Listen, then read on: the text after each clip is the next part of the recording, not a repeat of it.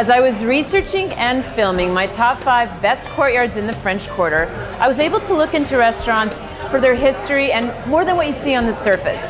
That was definitely the case with Pat O'Brien's here in the French Quarter, with entrances off of Bourbon Street and St. Peter. I don't know if you know this, but Pat O'Brien's is also a restaurant. Of course, you're known for the big drinks, the hurricanes, the great times you can have on the patio. But if you enter off Bourbon Street, you come into the restaurant where people under 21 can also dine. It's above bar food. You're not just going to have hamburgers here, although you can have a hamburger.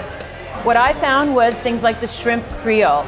This is one of the classic dishes of the city. A nice, fragrant, savory sauce and rice. Have that in a beer, and you have a dining experience here at Pat O'Brien's.